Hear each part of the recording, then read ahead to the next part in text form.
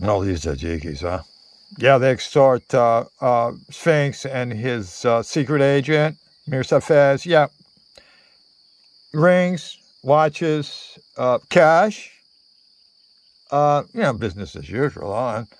They're kind of greedy. They'll throw down a few sacks of weight too. 3 horses, 350-pound sacks. I'll keep the harem a happy bag in the coma. And ups, when they come upon, what's left of Omar's mutilated body, terrorist tableau for these gruesome hard-scrabble thieves. And assuming that they have, oh no, we've stumbled upon a Sunni terrorist cell on a botched kidnapping spree. You don't pay the ransom. This is what you get? Spree, yuck. They got to get out of there. Land save face. We're talking Afghanistan, so off they go. Shouting obscenities and firing their rifles into the air. Yeah, save face, huh? Well, awful. I mean, this is an all-night drive through a wasteland thick with thieves. And,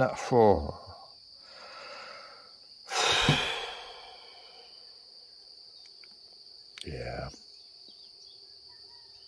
Sphinx finally arrives at the battlemented fortress compound of Omar's family. Grandson, Nazula. Dawn. August 20th, 1969.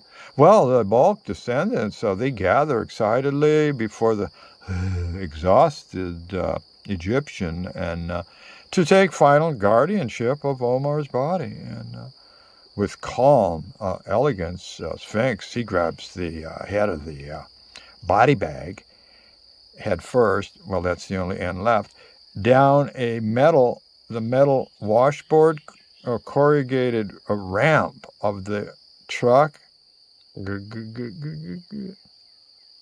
Ouch. And like a demented magician, Sphinx pulls the head out of the body bag.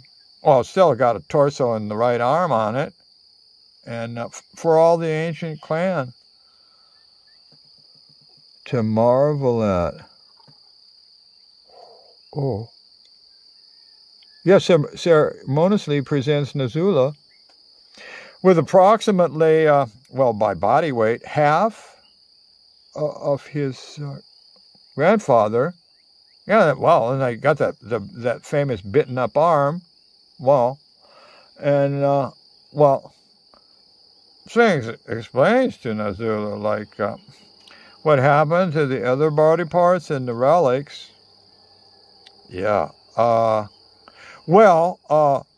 Dusty's walking stick, sandals, turban,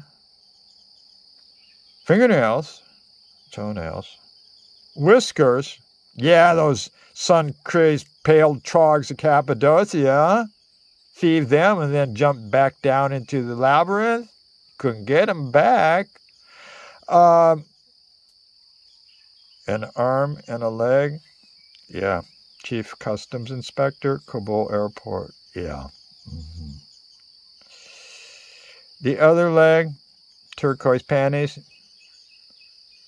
Yeah. Tajik Temptation.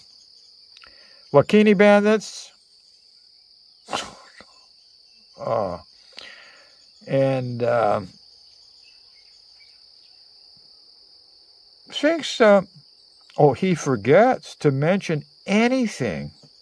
I mean, how did that slip his mind? About the Holy of Holies, the Amber Chillum of Omar. Just, ooh. Well, in appreciation, this is an original disciple of Omar. The family gifts Sphinx their most treasured heirloom. I mean, what a spiritual boon. The original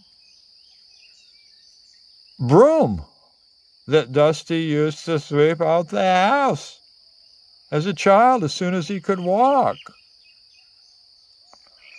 Nazula bows before the Egyptian, whispering, "May you sleep well."